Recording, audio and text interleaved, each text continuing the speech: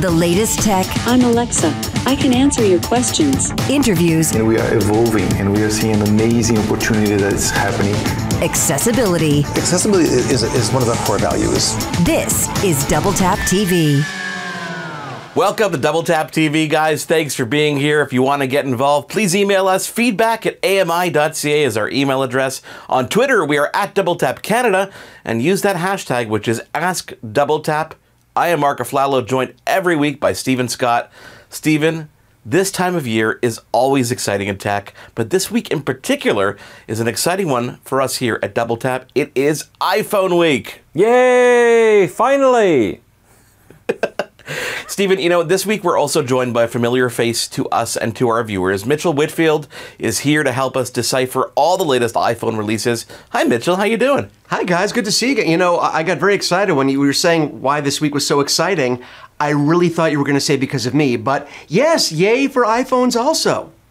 That's what he meant, we're excited. Mitchell. That's what he meant. That's exactly what I meant, Steven. Thanks for throwing me a bone. I'm excited because you're here. Guys, before we unveil and dive into the latest iPhones from Apple, there are 4 new models this year, and it's important to talk about the history and significance of the iPhone in general, which will help everyone understand why the entire industry gets all giddy when it comes to this time of the year. Steven, so why don't you kind of dive back in time a little bit? Sicily, 1952.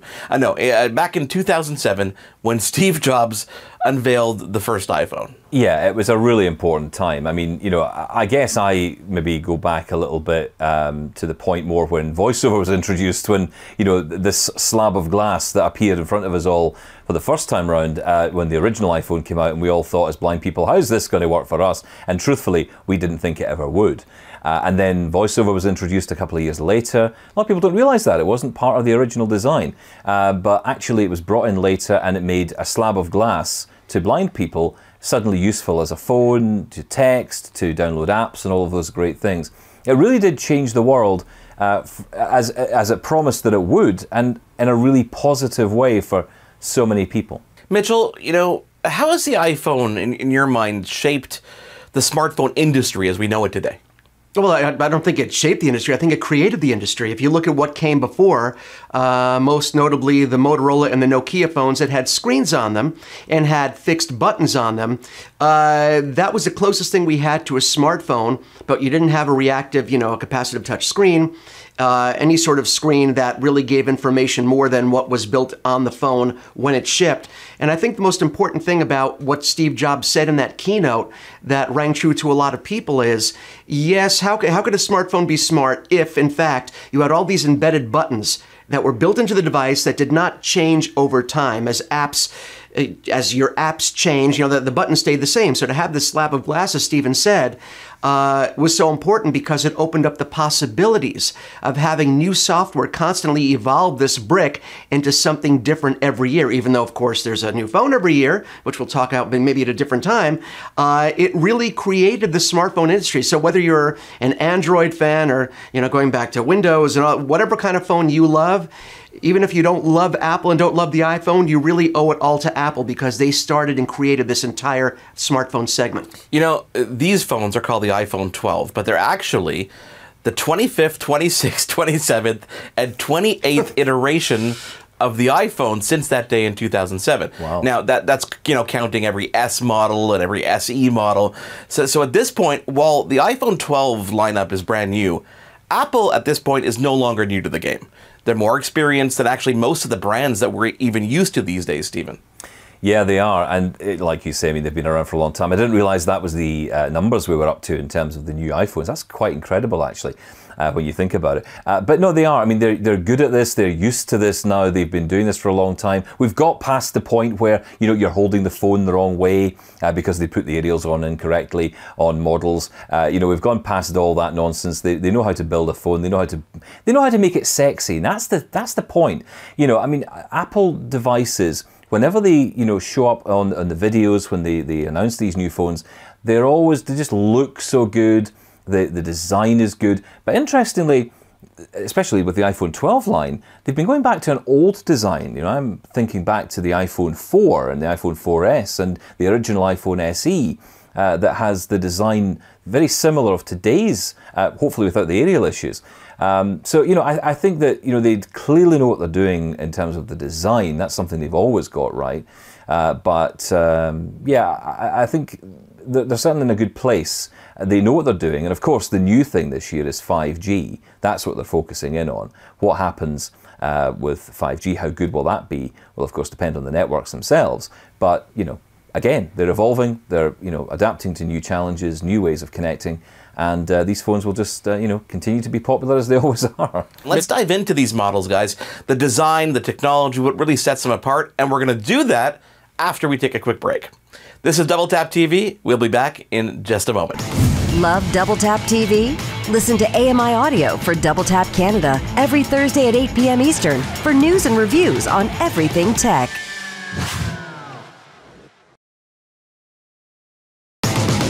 This is Double Tap TV. Welcome back to Double Tap TV. Thank you guys so much for being here with us. I am Marc Aflalo with Steven Scott, and this week Mitchell Whitfield joins us for the iPhone 12 ride. Steven, let's start with the 4 different models available for this calendar year. Let's dive into those, you know, I guess all 4 of them, from smallest to largest, I guess, is a good order. Yeah, okay. Well, from the smallest one then, you're starting with the iPhone 12 mini in that case. They did finally do it. They brought out a smaller version of this standard flagship device that they have.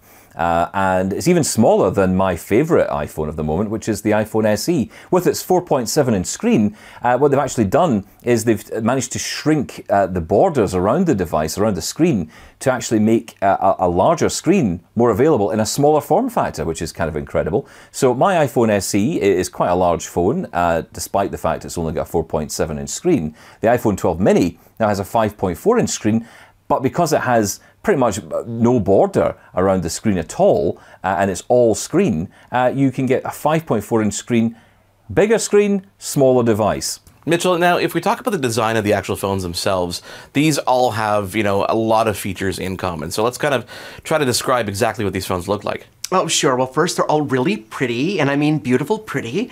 Well, let's talk about, first of all, let's talk about the similarities. I think Steven just touched on one. They all have 5G functionality, and again, Steven, I agree. Will that be enough in a world where 5G is not everywhere? They also all have OLED displays for the first time. You're no longer being punished for not having a Pro device. So if you want to have those beautiful, vibrant colors, and more importantly, the contrast, which can also be very, very important. You know, the OLED screen is going to benefit a lot of different people. And then, of course, you have the A14 Bionic chip on the inside, which powers all the devices. So again, you're not being punished for having the Mini, the regular, or the Pro. Depending on which one you have, if you have the lower model or the less expensive model, these devices all have those things in common. Did you want me to talk a little bit about the body styles themselves and the material, Mark? Because I think that's a real big difference. Absolutely. Yeah, so the main difference that we're going to see in terms of the build of these phones, you have the mini and the regular iPhone 12. Those are going to have aircraft-grade aluminum, I believe is what it's called, Mark.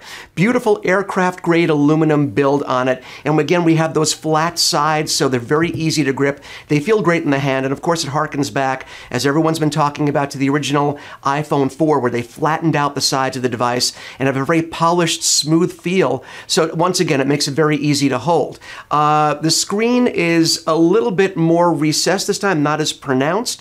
And you also have the materials, you know, themselves that have a very different feel to them. And the glass on the back, again, I don't know who this is going to appeal to, but you have the glass on the back this time for the regular iPhone 12 line, which has the sort of the matte finish of the aircraft-grade aluminum, has the very see-through clear glass on the back, while the very shiny surgical-grade stainless steel on the Pro models has an opaque finish to the glass on the back. So aesthetically, the phones are going to look and feel a little different in the hand, but the nice part is, because of that flat edge design, they will have that similar ability to grip them all. And I think that's a problem that some people have as these devices, and Steven, you tell me what you think, as these devices have gotten thinner, they've also gotten a little harder to hold, but I think that flat edge on the side really makes it not just feel better, but much easier to keep your phone safe in your hand. Yeah, again, I go back to my point about the iPhone 4 and the iPhone SE, that original chunky design that they had, and that was something I really liked about those devices, because they were easier to hold.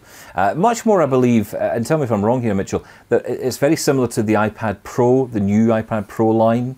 So it's not quite as chunky as the original iPhone 4s. It's maybe a little bit thinner, but the design is much easier to hold. Guys, one of the newer things that's on all these phones this year is the reintroduction of a brand that Apple used to have, which was MagSafe. And if you remember this was the actual feature that let you magnetically attach your power adapter to your a MacBook Pro and the MacBook Airs, etc., etc. They got rid of it a while ago, but now they're reintroducing it on the iPhone 12, which I think is pretty significant, because I don't know about you, Mitchell, but when I try to charge my phone, I find it hard to get that kind of sweet spot as to where I need to charge it on a wireless charger. But MagSafe is hopefully going to fix that problem. I always enjoyed MagSafe on the computer side because it protected a lot of people from having to go out and replace their chargers, because they would, if you kick the cord, instead of breaking, it would just pop off. So I always loved that.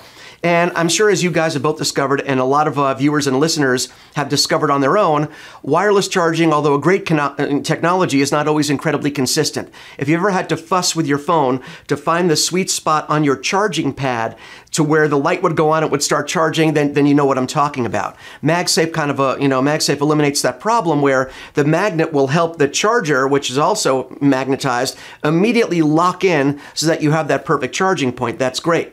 But Apple is really introducing an entirely new ecosystem here, not just for charging, but for cases. The cases are going to have, the Apple branded cases, I should say, are going to have built-in MagSafe as well. So once you put the case on top of the phone, there's an extra magnet built into the case itself, so it is still magnetized when you put that charging pad on there. So they have a whole ecosystem of products that are going to have MagSafe built in, so they can attach not just to your phone directly, but also to the case. The one problem I had, or question I had, was they had a little wallet case that goes on the back of the phone that attaches just magnetically, and I was wondering, well, as strong as a magnet can be, how's it going to be when you try and slide that into your pocket? Well, we've seen some videos. I've seen Marques Brownlee and some other YouTubers and influencers put that phone into their pocket with that MagSafe wallet on the back, and in fact, it looks like the wallet can become detached as you slide it in if the pockets are kind of tight, and if your pants are kind of tight, which is a totally different visual issue. But there are going to be some products that don't work as well as others, but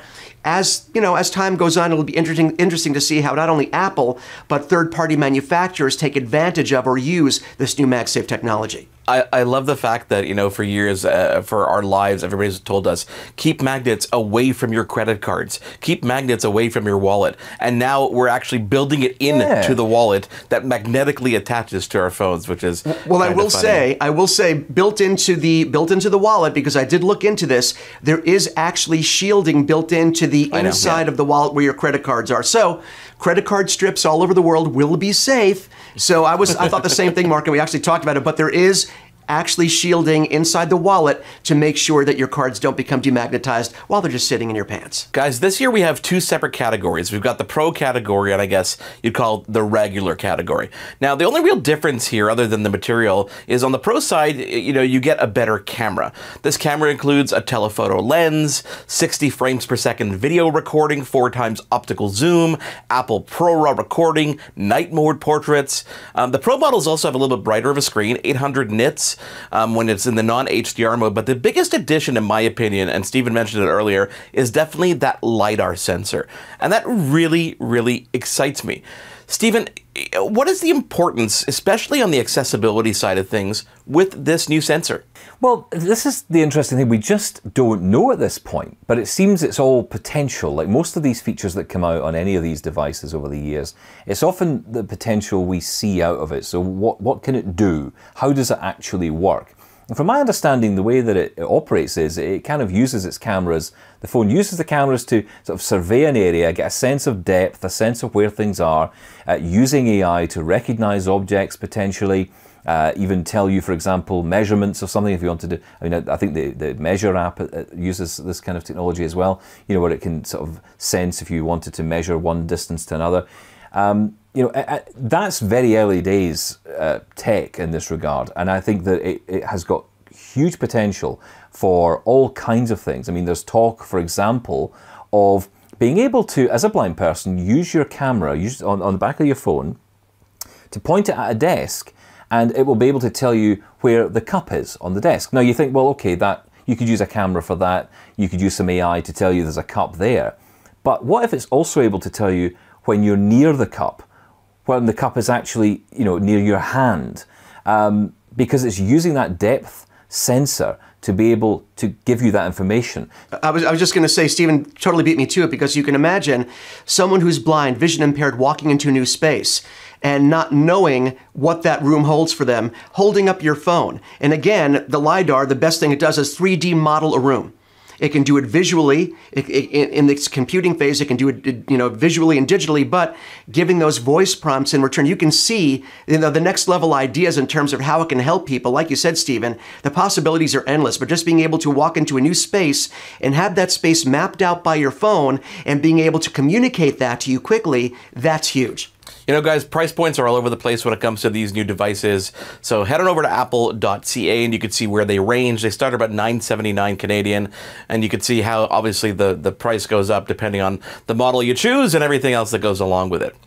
This is Double Tap TV. I am Marc Aflalo with Steven Scott, and this week joined by Mitchell Whitfield. If you guys have an opinion, please let us know. The email address feedback@ami.ca, and on Twitter we are @DoubleTapCanada with that hashtag, which is AskDoubleTap. When we come back, we dive into the new features on the software side of things of the iPhone 12. Stick around. For more great Double Tap TV content, visit ami.ca/doubletap. This is Double Tap TV.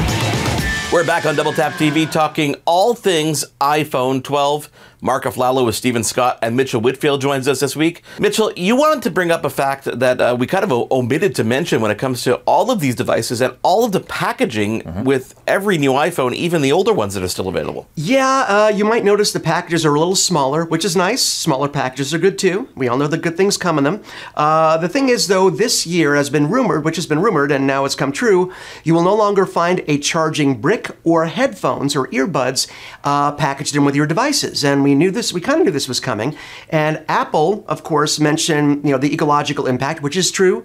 Better for the environment, less things, since a lot of people already have, earbuds, already have charging bricks to have, to keep on more devices on the pallet so they can ship more at a time. So, there's an ecological impact, which is great. But let's face it, there's also a financial impact. It ends up costing Apple a whole lot less to not have that charging brick in there and to not supply the earphones and to sell them as an accessory device. The problem is, while everyone has USB-A, the flat rectangular plugs or traditional USB charging bricks and plugs all over the place, not everyone has USB-C charging bricks all over the place. And that's what these new iPhones come with, a USB-C to Lightning cable. So if you don't have a USB-C type adapter, which is far less typical than USB-A, you're going to have to buy one from Apple for $19.99 US, and of course priced accordingly elsewhere in the world. So while it may seem like a great move, and it is a great move from an ecological standpoint, there are going to be some people that are not happy that do not have a USB-C brick lying around. It's a good point. Earlier this year I can't remember if it was a Samsung phone or maybe an LG, and they actually included a USB-C to A adapter. So if you didn't have that brick, at least you had that adapter to go along with it. I thought that's what Apple would at least do, put a little adapter in there so people aren't punished for not having that brick. And I think at some point, mark my words, they will have to do that because enough people, I think, are going to be upset by it. Something different that happened this year is with the software. iOS 14 has actually been out for over a month now, and this year it came out earlier than the phones themselves, which is interesting because it gives us an opportunity to live with the software side of things before we actually have an opportunity to get on the phones. So I'm curious, Steven, how do you think this affects people's behavior or desire to upgrade? Because I could tell you from my perspective that, the software always makes me want to get that phone for a better experience. But this year, because I've been living with it for a month, I know that I don't need a new phone to benefit from everything that's on the software side. Yeah, this is the problem with the coronavirus pandemic this year. It's shifted all our timelines out. So where you would normally expect to get the new phone and iOS 14 in this case at the same time, you've had that month where there's been that delay. And that I think is a problem for Apple this year because, you're right. You're able to look at the software, you're able to try the software, realize that on your iPhone 11 or on your iPhone XR or even your SE, that actually the software is perfectly fine, it's good, it's working, it's giving you all the features. And one of the big questions I get asked a lot is, well, what are the new features that I'll get by buying the new iPhone 12? Nothing really. You'll get some new features in terms of hardware, like we mentioned, with LiDAR or better cameras, or perhaps an OLED screen if you've got even on the iPhone 12 mini and the iPhone 12. But the fact is, in terms of software, there's really no difference. If you're happy with your phone right now and it works for you and you are happy with it and it's going okay, I don't think there's a need to upgrade this year. Stephen, you mentioned that you're going to be picking up the new iPhone 12 mini. Yeah. But Mitchell, what about you? Are you planning on upgrading to the new 12?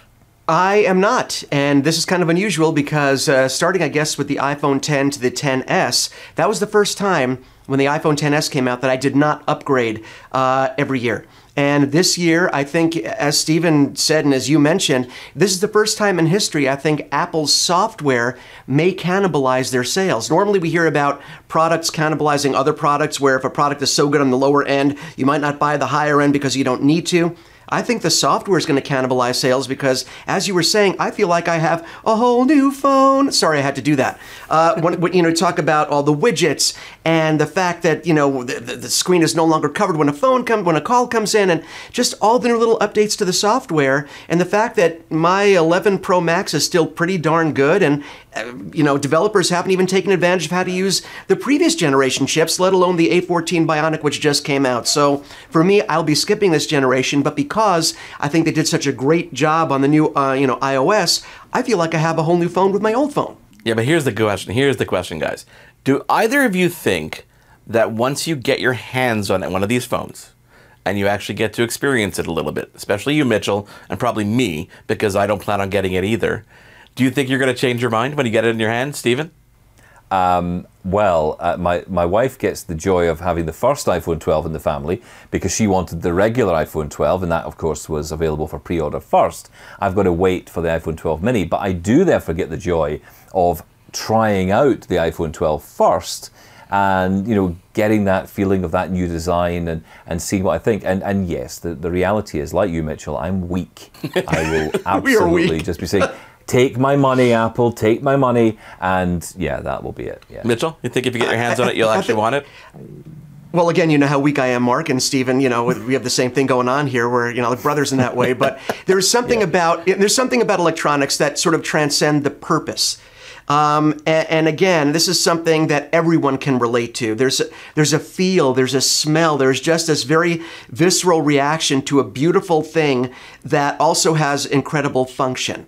And that's something that Apple has been wonderful and amazing at doing over the years, is having form and function. And I'm just afraid that once I get the smell and the feel of that device in my hand, that my knees will start to buckle and I'll start to pull out my card, but I'm not going to go anywhere near them. I'm going to show restraint. I'm going to keep myself away. The answer is, I don't know how strong I'll be able to be if I get anywhere near them, Mark. That's the absolute truth. Well, guess what, guys? That being said, I can guarantee you that in a couple months we'll have another episode with all of us being hands-on with the brand new iPhone 12.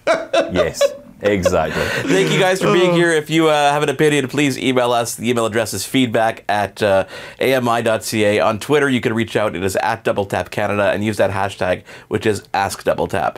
On behalf of Stephen Scott and Mitchell Whitfield, I am Marc Aflalo. Thank you guys for being here. We'll catch you on our next edition of Double Tap TV. Love Double Tap TV?